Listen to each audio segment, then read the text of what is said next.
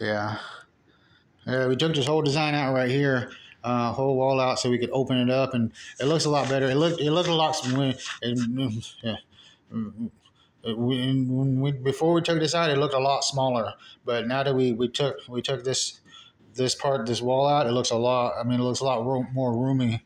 It looks a lot more like a house. I mean, the other design just looked like a real like little little bitty partitions and stuff like that, but it just really opens up the area and stuff. I mean, I've been holding a fever I held a fever for like 2 days, and I had a body ache for a day. Yeah, and now I just got I feel just like there's still phlegm in my the whole a wind passage down my lungs and stuff like that. But I'm still coughing up some yucky stuff. But yeah, but so far it's pretty.